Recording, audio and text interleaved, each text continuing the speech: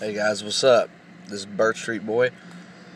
So this is what happened last week. Disney Plus came out, and a couple days after it came out, they released news about it that they have to release a warning statement before any of the movies you watch because it can be hurtful or race. I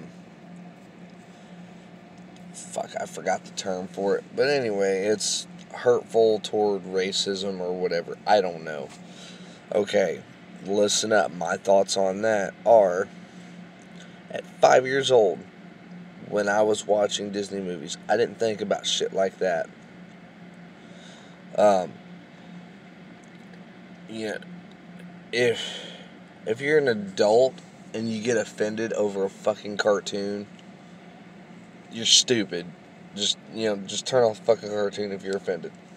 Um, it's ridiculous that we have gotten to this point where we have to put warnings out for a movie.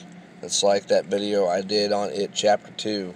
Um, all these LGBT people are saying, well, they need to put a warning out for LGBT members because two gay guys got to beat the shit beat out of them.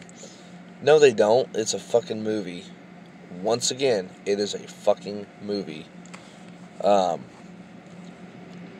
Disney's been around for fucking years. And people are just now getting butthurt over movies that released 40 years ago. And it's fucking stupid and fucking childish. My favorite fucking movie was The Jungle Book. I love that fucking movie. I still love that fucking movie. Anything that people get offended over, I don't see any problems with any of the movies that Disney has released. As far as like old movies that I watched when I was a kid, when I was 5. Whenever you're that age, you don't really think about, well, why did this character get killed, or why did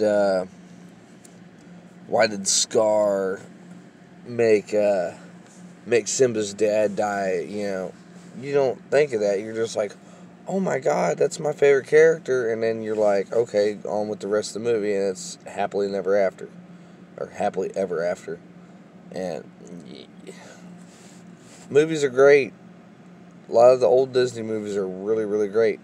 You just got some oversensitive pieces of shit out there that, can't watch a movie without bitching about something. But anyway, you guys have a good day. Those are my thoughts.